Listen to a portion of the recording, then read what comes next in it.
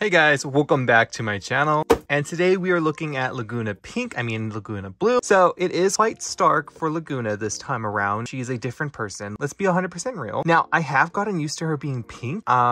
She used to be a bluish gray color, but I kind of like the pink more now. Like, it's grown on me. Do I want to have a blue Lagoona in this form? Yes. And I may try making that happen. We'll see. But anyways, before I start this, I want to give a huge shout out to Mattel. Thank you so much for sending me Lagoona along with the other dolls. I do now have two, so I have an in and out box collection going for my basics, so thank you. These dolls retail for $24.99 and they've been available since the 1st of October. You can find them in stores or online. It's probably easier to find them online at the moment, but I know a lot of people want to get them in stores to have kind of that like moment of bonding with the doll and also picking the face. Because one of Lagoona's issues is the scales. They kind of aren't always printed properly, so you kind of want to just make sure you get one that's good. This one's is all right. We'll see once I get her out because her head's kind of looking this way to look forward. But anyways, guys, let me just roll my intro real quickly and we could get on to Lagoona Pink.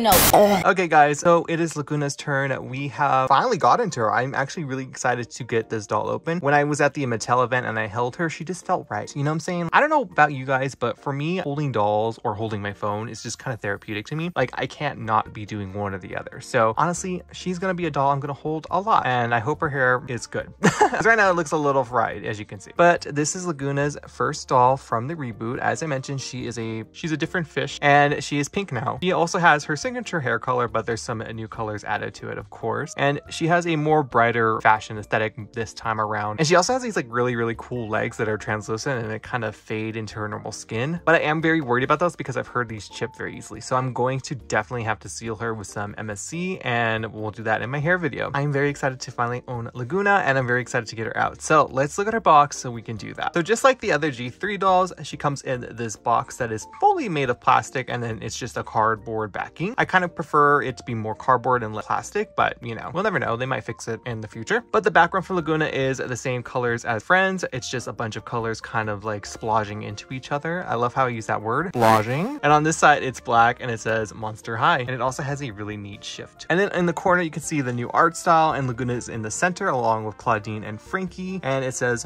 Lagoona Blue. Neptuna has returned for this reboot, but they look a lot different. They don't look as ferocious as they used to, which is funny because now Lagoona is like kind of a piranha in a way, so I kind of wish that they gave her like some little white teeth to kind of emulate that. If I was good at painting, I would definitely do it. But yes, Neptuna is back. And then on this side, you can see all the accessories she comes with and the bathing suit, which is her second outfit. On the side, you can see all of Lagoona's little icons. We have a heart with scales, her glasses, a seahorse, a phone, pearl, a bottle with a skeleton of a seahorse, and her shoe. And on this side, we have the Monster High logo. And on the back of the box, as you can see, we have Lagoona in a different outfit. In the prototypes for Lagoona, she was actually wearing this exact outfit. I'm not the biggest fan of this outfit, and I actually prefer the outfit they gave her on the doll. And it also seems like she was supposed to have blue hands, and I love how Neptuna is just floating. They both don't need water. Yeah, we'll go with that. And you can see all of the other ghouls just sitting on the stairs. And then on the bottom, it says Lagoona Blue. Her monster type is a splash-tastic sea monster. Her monster must-haves are a shell phone and kelp crisp. And her monster pet is Neptuna. And it says it in 3 different languages below. And there is the Monster High website. Now, of course, I got mine at Macy's, and I can't really get this off without it like etching the plastic, so I'm just probably going to show you once I lift this off. But speaking of the unboxing process, it is now time to do that for Miss Lagoona Pink, and I'm so excited. Like, I really want to hold this doll like so bad. So without further ado, let's get it started, shall we?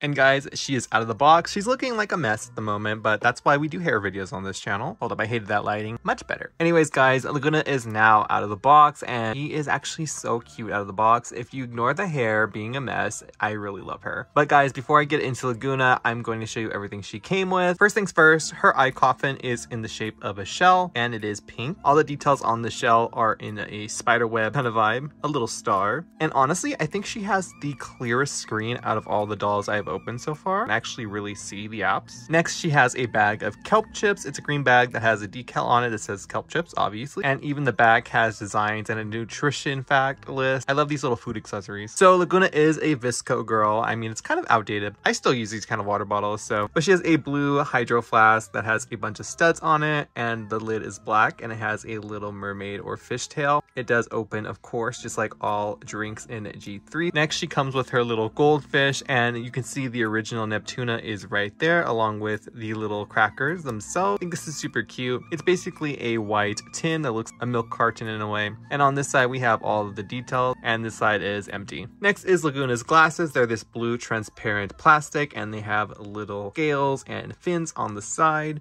And I'm not sure if these are a reuse, a brand new mold, but let me know if you know down below. Laguna is pretty much the only doll that actually came with a proper second outfit. So she actually comes with a bathing suit, which is very fitting for Laguna. So Laguna's bathing suit has a scale pattern on it. It is a green color, some black added in as well. There is a little ruffling around the leg. That is a coral color. It's also up here, and it also has a ribbon right there tie around her neck, and it does Velcro in the back, and it is made of a slightly stretchy material. It's kind of comparable to that Laguna right over there. Like, it gives me the same vibe. For her bag, it is this huge shell, and it almost reminds me of her phone case because it has that spider webbing on the shell itself, and it's also dripping on the bottom. It is a hot pink color. The straps are a green, and they have some texture to them as well. And the bag does open, so you could store her phone, her kelp chips, and all that stuff. Yeah, super cute. Laguna's last accessory is her pet Neptuna. Yes, Neptuna has returned, and they look a lot different than their original. I, of course, will be doing a comparison at the end, but this time around, Neptuna looks like a really nice fish instead of a piranha. They have like almost like this little baby face.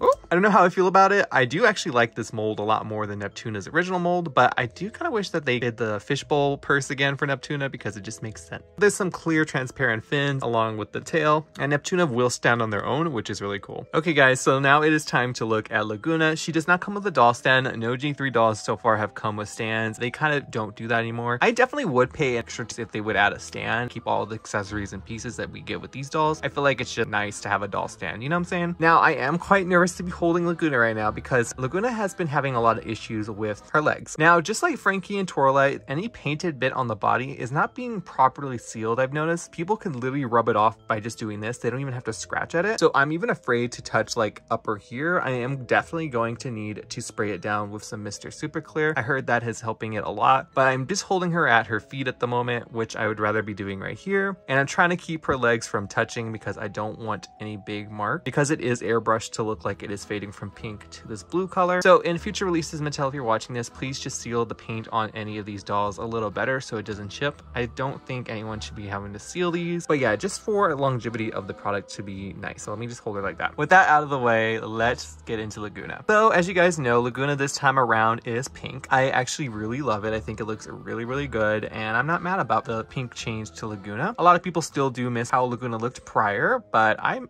here for this. And her ears are actually really cute. They look like fins. Laguna also has little face scales that are in a kind of green color, and that is kind of something you have to watch out for in the store if you want them to be a little bit centered. She also has her little tealish green eyebrows. She has brown eyes this time around and some blue freckles along her nose and cheek, and she has a pink lipstick on. As for her eye makeup, it is pretty much just this very metallic white color. It's actually really, really pretty. Now for Laguna's hair, it is completely saran. It is a kind of yellow blonde color mixed in with these little blue streaks and purple streaks. It's in a high ponytail. The purple and the blue are pulled to the sides, some rubber bands, and she has two hair clips on both sides. They look like little pearls, but also kind of like egg cartons in a way. I have not been able to see them normally since I noticed that, and those just clip in and out. She also has a black sea urchin scrunchie on. As for her earrings, she has a blue kind of pearl in this ear, and she has a fishbone in the other ear. Now, if we move on to Laguna's fashion, she is wearing what looks to be like a shell necklace that is in a white plastic, and her outfit is two pieces. So you have a hoodie and you have a pair of biker shorts. So her hoodie is actually really nice. I think this hoodie is 100 times better than the show hoodie. I think that one was just too simple. And this one kind of ties back a little bit to the original Laguna doll. I actually really love the color scheme they chose for it too. The pinks really look good with the black. They have a darker pink in the middle, and it has a dead seahorse skeleton in the center, and it is a decal with some bubbles. And then the sleeves are made of a very thick pink fishnet, and the cuffs are black. It also has some ribbon right here to go along for more added detail. And she does have a hoodie. It is just fastened right now in with her belt. But once I undo it, it is a fish scale pattern. It's blue and black, and it has little fish ears, just like her original hoodie. It's like almost to a T. It's just different prints, obviously. I'm gonna see what it looks like on her real quickly. And here is what the hoodie looks like on her. It's a little dorky, but I think it's super cute that they even added the hoodie, and I like how it ties back to her original doll a lot. Below the hoodie is a little fanny pack that is made of the blue color, and it looks like a piranha, and it's about to bite.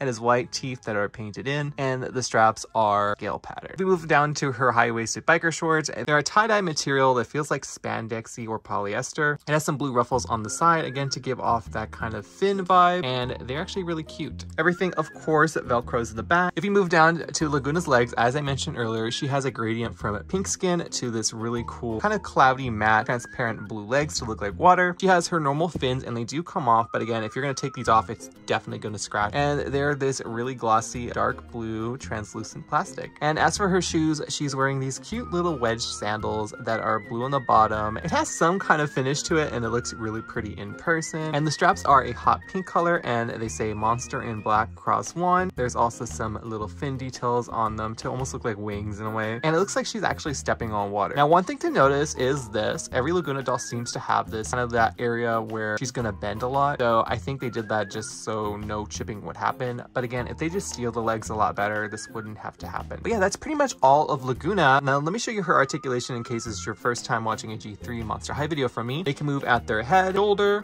their elbow, their wrist. They have a new motion at the chest. She can sit still, and I'm very afraid to do this, but she has knee articulation. So these dolls have one extra added articulation point than the original Monster High dolls, and I really do love it. It adds some weight to them, I've noticed, and I really like that. And something I also want to notice too is she has fins on her arms too. They're just not painted, and they're being covered by her hoodie at the moment. And they did not give her the web fingers that her original doll had. I kind of prefer it that way because those were also painted back in the day, and they usually chipped super fast. Okay guys, but now that we pretty much looked at Lagoona, I am now going to get out her original counterpart, and we can do some comparisons. Okay guys, so here is G1 Lagoona compared to her new counterpart for G3. As you can see, they look 100% different, so there's a lot to go over. Firstly, the hair color is completely different. I believe they changed to this hair color in G2. I kind of prefer it a little more than this because this is kind of more of like a normal blonde, and this kind of just fits like the kind of monstery feel. Both of them do have saran, and iconically, both of their hair came just like this in the packaging. It's a little full circle moment. As you can see, the eyes are brown here and they're green here. Obviously, she has scales while she does not. As for the fashion sense, you could kind of see it is pretty similar. She has a hoodie, she has a hoodie, has shorts, and she has shorts. The only thing different is she's not wearing her bathing suit underneath her outfit, but they did give it to her, so kind of the same vibe. They both do have necklaces, and they both have earrings. She actually has more hair accessories than G1 Lagoona, and the shoes are kind of similar too. Like, they're both sandals in a way, and they're both painted pretty well. And as you can see, the fins are different too.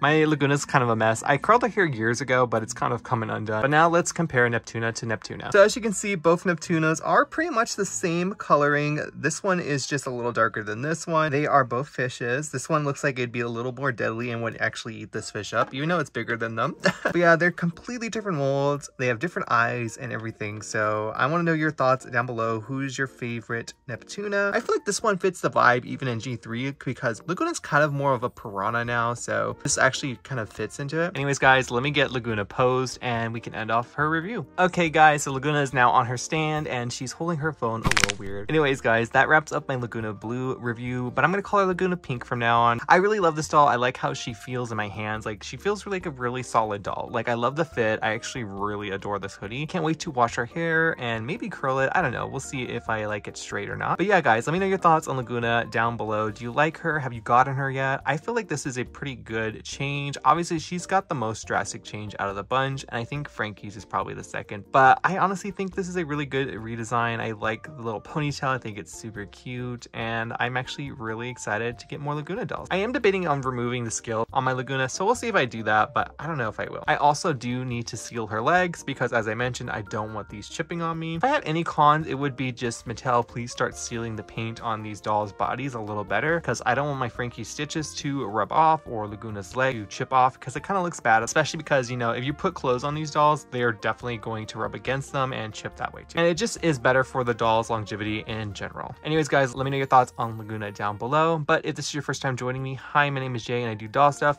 and I'd love you to join the channel. And if you aren't following me on Instagram or on TikTok, it's also at ZombieXCorn. And guys, I will see you in my next video, but for now, bye.